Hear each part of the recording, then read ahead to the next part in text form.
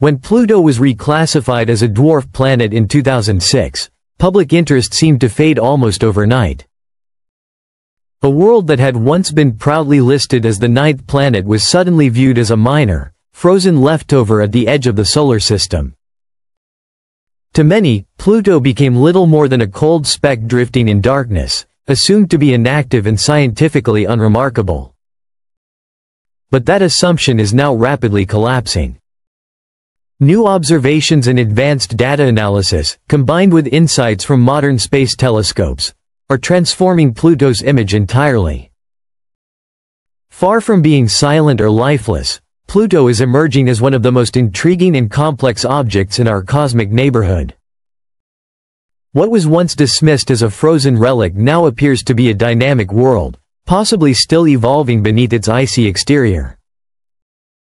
One of the strongest symbols of this transformation is Sputnik Planitia, the vast, heart-shaped region dominating Pluto's surface. This immense plain of frozen nitrogen is not only visually striking, but scientifically extraordinary. Its sheer size and mass are so significant that they influence Pluto's orientation in space, effectively shifting the dwarf planet's balance. Worlds this small were never expected to show such large-scale activity. Even more astonishing is what may lie beneath this frozen surface. Scientists now believe that deep below Sputnik Planitia's thick ice shell, Pluto could harbor a subsurface ocean. This hidden reservoir of liquid water may exist thanks to heat generated inside Pluto itself. Although Pluto is incredibly distant from the Sun, warmth produced by the slow decay of radioactive elements in its rocky core could be sufficient to prevent all internal water from freezing solid. If confirmed, this would completely overturn the idea of Pluto as a dead world. Liquid water, even buried far below ice, dramatically increases the potential for complex chemistry, and possibly biology. On Earth, water is essential for life. Its presence elsewhere instantly raises profound questions about habitability beyond our planet. Evidence supporting this possibility comes from Pluto's surface itself. Images from past missions revealed networks of cracks, ridges, and fault lines stretching across the icy crust. These features resemble tectonic activity, suggesting that Pluto's interior is still exerting force on its surface. Such signs point to a world that is not frozen in time, but slowly reshaping itself even today. Pluto's unusual relationship with its largest moon, Charon, adds another layer to the mystery. Rather than orbiting in a simple planet-moon system, Pluto and Charon revolve around a shared center of gravity in space, forming a true binary system. This gravitational interaction creates tidal forces that may flex Pluto's interior, generating additional heat and helping sustain internal activity. Some scientists have gone even further, proposing that Pluto's hidden ocean could host microscopic life forms. These hypothetical organisms would exist in complete darkness, under extreme pressure, and at temperatures far below anything familiar on Earth. Yet life on our planet has repeatedly proven its ability to adapt to extreme environments. If life could arise under such alien conditions, it would dramatically expand our understanding of what biology is capable of. Adding intrigue to these ideas are unusual chemical signals detected in Pluto's environment. Certain heat patterns and molecular traces appear difficult to explain using simple geological processes alone. While no conclusions can yet be drawn, these anomalies have fueled speculation about complex chemistry, or processes we have not yet learned to recognize.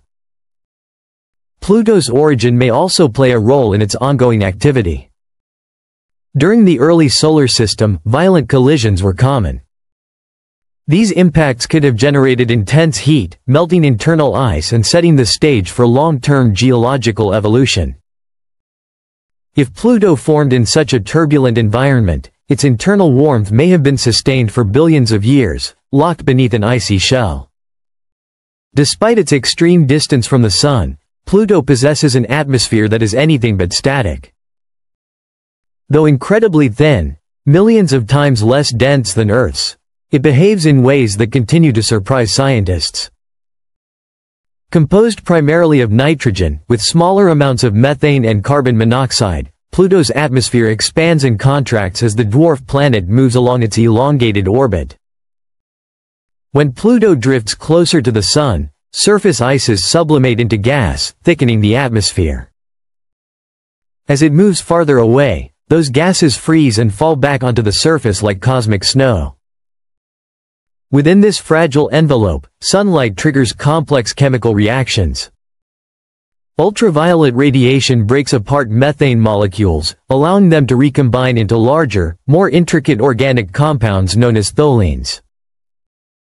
These substances slowly settle onto Pluto's surface, creating the planet's distinctive reddish-brown haze.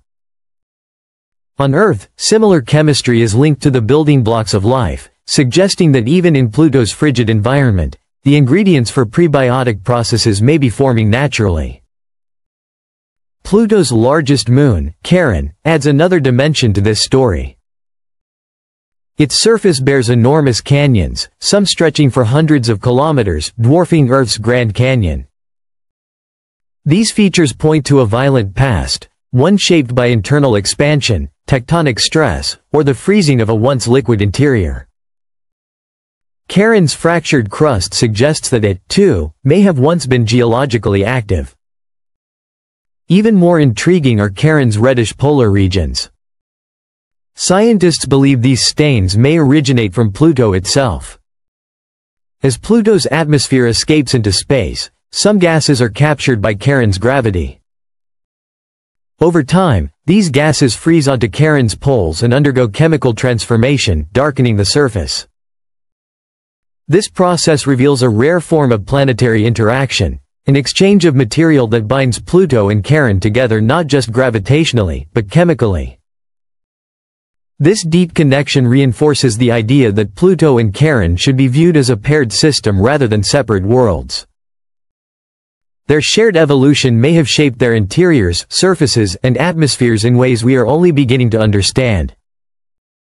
Within the Kuiper Belt, a vast region beyond Neptune filled with icy remnants from the solar system's formation, Pluto stands as a striking exception. Most Kuiper Belt objects appear frozen and inert, unchanged for billions of years.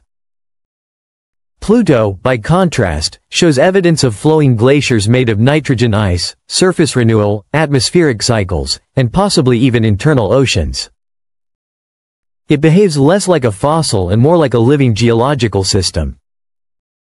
This raises profound questions. Could Pluto possess a magnetic field generated by motion within its interior?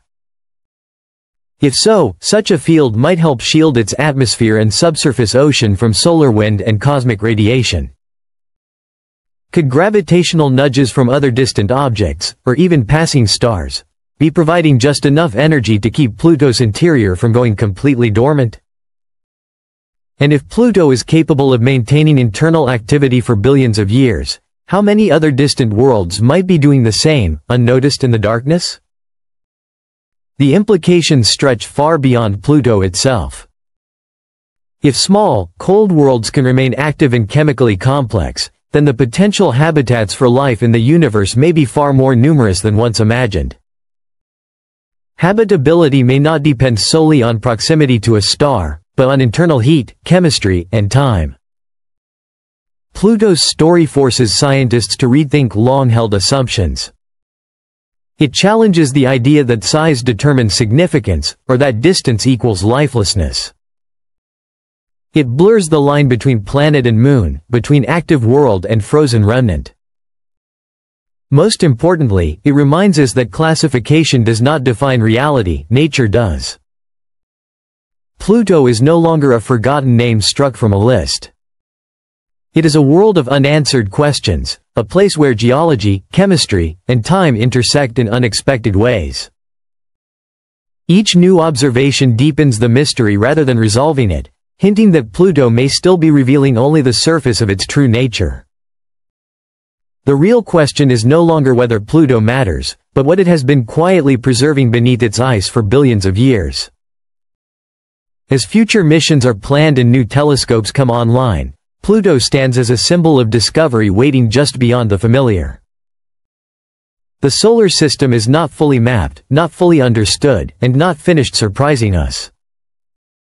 Its most transformative lessons may come not from giant planets or blazing stars, but from small worlds enduring in the cold. Pluto is not a relic of the past. It is a message from the edges of possibility.